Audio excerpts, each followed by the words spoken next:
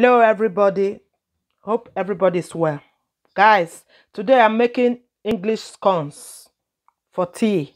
So what I did now, I've already mixed my flours, assorted flours. I want to use healthy flour, bocuse flour, wheat flour, a little bit of self-raising flour and soya flour.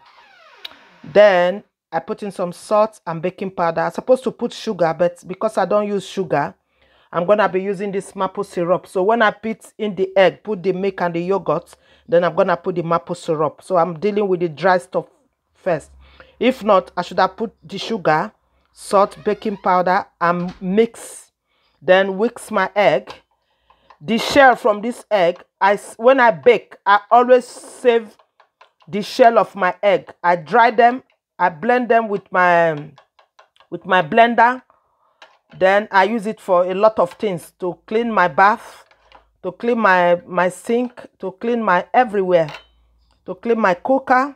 So this is the dry fruits I've soaked with tea bag, sultana and cranberry. I soak it for like 25 minutes now. So what I'm gonna do, I'm gonna take away the water and the tea bag. I'm going to use just the fruit. So I just want the fruit to get that flavor of tea inside. So this is my milk. I'm gonna use my fresh milk. You can use evaporated milk if you can't get hold of fresh milk. This is the baking powder I use, and that is the butter I use. I'm not advertising for this flour, but this is the butter I use. If I want to use butter to eat my bread or cook my jollof rice or do my steak or anything, this is the butter I use. I use this. This is the only butter I eat, organic butter. If they're on sales, I buy them, but they're expensive. But this is the butter I eat because of my age. So I wouldn't be eating butter that will cause me my cholesterol to be high. So this is the yogurt. You can use natural yogurt because I don't have natural yogurt at home. This is the one I have at fridge. So, but this one is just plain. It's plain yogurt. Anyway, light, molar light. It's just plain. There's no flavor thing inside. So I'm gonna use this yogurt. Tip it in there. Tip it in here. Tip in the egg. Tip in my milk. Then tip in the dry cranberry and the sultana fruit and mix and knead. Sprinkle a little bit of flour. Knead. This is what I'm gonna be using to cut round and put in the baking pan and oil my baking pan.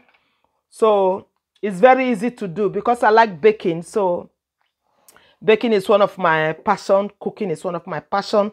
So all what I upload here on this video is what we eat at home. All what you see me cooking here on my YouTube, we eat them. It's the food we eat each day in the house. That is what I cook here on the YouTube and I upload them. So I cook them nicely because cooking is my passion. I love to cook. Once I come into my kitchen, I just want to cook. I'm very creative with anything, even leftover food, leftover rice, leftover yam. I chop it up, fry it.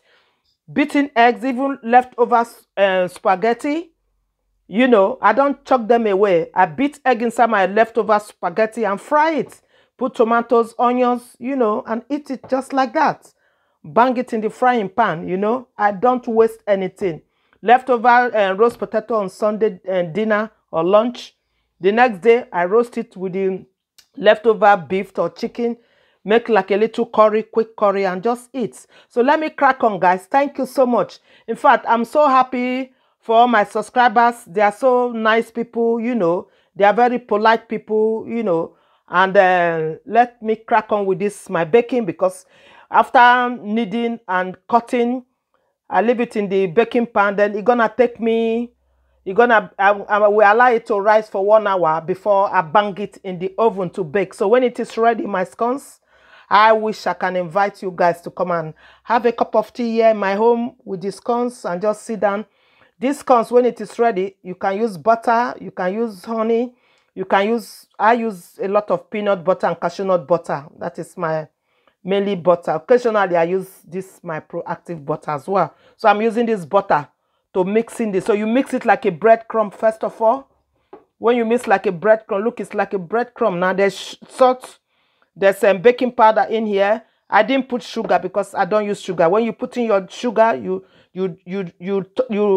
mix all together. Then you mix in your egg, put in your dry fruit you've soaked with tea, remove the water and the tea bag and put the fruit in there. put in your milk, put in your yogurt, any kind of plain yogurt, natural plain yogurt. Then you need. Then you begin to cut and allow it. After cutting, set them on the tray and allow it to rise for 1 hour before you start baking. Very easy, guy. Very, very easy. This corn, we are eating it here with a cup of tea in the house. So everything I bake here, we consume them in the house here. So I make sure I cook good food, use good ingredients to cook what we eat here at home, because you know I'm no longer young now, so I eat healthy, not to high my cholesterol or my sugar level, you know. So I'm very, very conscious of what I eat. You know, when I go to supermarket, we have different kinds of supermarkets here. Morrison's, Tesco. As I'm not advertising for them, I'm just calling few names. I go for healthy thing, low fat, low sugar, you know. So guys, thank you so much for my new friends. I'm so happy with these friends I got. My subscribers, you know, I send them message, you wanna be my friend? Straight away they respond. Some don't respond. Fine. No problem, guys. If I say you wanna be my friend, you look at me, you don't like me, you don't wanna be my friend, fine, move on. I'm happy. So those that respond straight away, thank you so much, you know, for acknowledging my